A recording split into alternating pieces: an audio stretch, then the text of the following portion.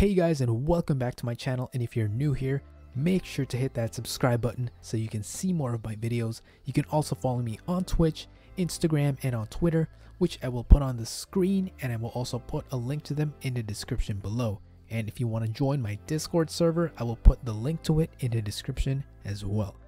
So in this video, I'm going to teach you guys how you can play your Steam games offline. So let's get right into the video.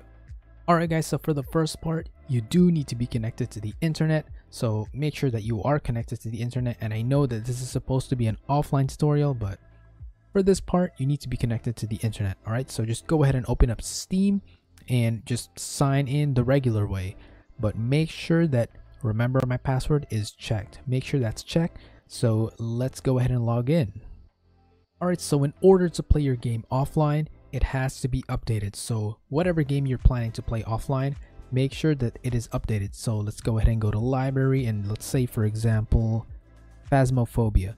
So usually if you click play, it's going to show a message saying that it needs to update. So let's go ahead and click play. So I'm not actually going to play, but as you can see, it did not show a message saying it needs to be updated. So that means this game should be up to date. All right, so let's just cancel because I'm not actually going to play, but usually it'll tell you that it needs to update. All right, so once you're sure that your game that you're planning to play is updated, you can go ahead and click here to Steam and then go offline. And then it's going to show a message saying offline mode is used when you're about to unplug your laptop or are otherwise expecting to not be connected to the internet.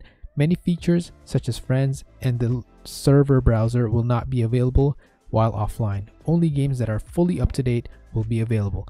All right, so it's just letting you know that, some things are not going to work offline. It should be obvious, but let's go ahead and click restart in offline mode. And then it's going to restart Steam in offline mode.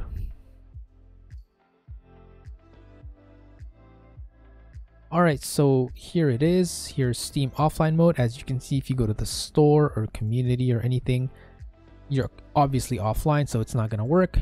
And even if I disconnect to my internet over here, let's disconnect.